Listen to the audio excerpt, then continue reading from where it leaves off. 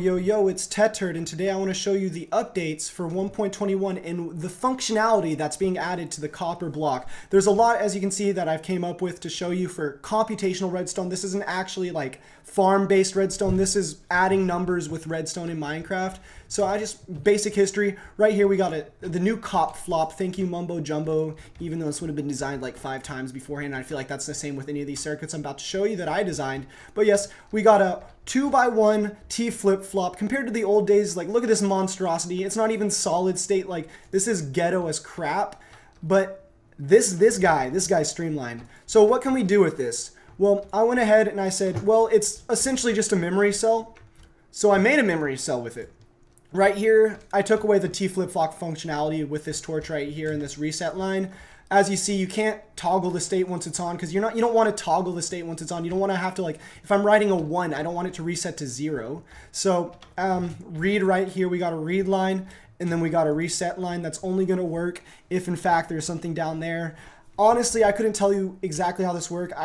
I just kind of got it to work. We got a few AND gates, we got a few OR gates, and a few restrictions. So you can put these together, make a pretty small footprint. I mean, people have made smaller memory cells than this, but this is pretty damn cheap and this is pretty damn small. And that's what I'm going for, because the future of Minecraft computation isn't power, it's footprint. We want to make small redstone computers. We don't want to make big ones. So let's go on to the next gate. We got the XOR. If you know anything about Minecraft computers, you made one back in the day, you have seen this elongated, horrible XOR before. If you don't know what an XOR is, both inputs have to, one input has to be on for it to be on. It's kind of like an OR gate, but it's XOR, so both are on, it's turning off. Right here we have another smaller XOR with the comparators. This is just a torch XOR, comparator XOR, and then the new guy, the freaking copper XOR. This XOR is absolutely bonkers. I love it. I absolutely love it. It's I guess it's a 6x2 because you have to have this comparator to do anything with it. Maybe it's a 4x2. It's still aggressively smaller than any of these designs and more simplistic. What is this? Look at all 2 comparators. I mean, observers are just expensive, but as you can see, it's getting smaller. Minecraft redstone is getting smaller. So what can we do with that XOR? We can make a full adder, we can make a half adder, we can do whatever the heck we want with this. But this is my design. As you see, we got our our AND gates up here with the C in OR AND gate, and then they both come to an OR gate, which is the C out. We got our 2 XORs. As you can see, we're just computing one right now. And if we do another one, we're gonna get it out the C out. It's a little bit slow, but that's not what I'm going with this Minecraft redstone stuff. Is I want it to be compact and I want it to be cheap, because if it's not able to be made in survival, what's the point?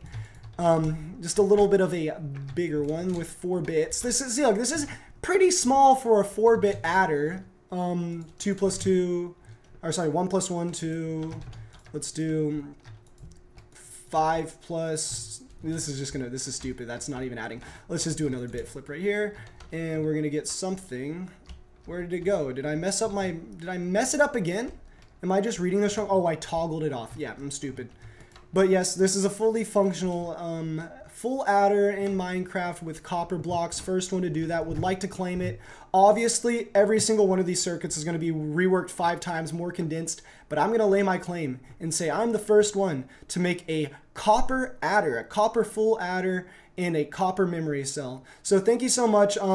I'll go ahead and just show off a little bit about this. I'm not gonna, I'll build that for you, but here, this is really easy. You got your T-flop, and then if you can't build this based off the video I just showed you right here, you need to just stop doing Minecraft. But here, I'll make one of these just for the culture. So, lol, the video cut out, so I gotta remake it one more time, but that's not that hard because it's not a hard adder, and that's what adds back to it. Yes, very simple Minecraft redstone is probably the way forward into the future. So we got our AND gate right here. Then we need to take these, XOR the 2 inputs. Don't do that. Do not click any amount of delay on any of this because it's already slow enough. Take the output through a comparator. We're going to have to make this into an AND gate again, so we just take that. Our C out starts right here. It goes into there we go. I had to look real quick. I'm sorry, I'm not cheating. I just had to look. Yes, we have our AND gates. We got to put this right here. Right now I'm just making the carry out. I mean, I could explain this more, but there's no point. Anyone that knows how this works would be able to design it themselves. And right here, we got to get our last XOR gate. God, I love this XOR so much. It's so beautiful. But there we go. That's the full adder. It took me like a minute or so. Like, takes no time to make this. And it works. So yes, thank you so much for watching. This has been Tethered, and I'll see you on the flip side when I actually do something with this.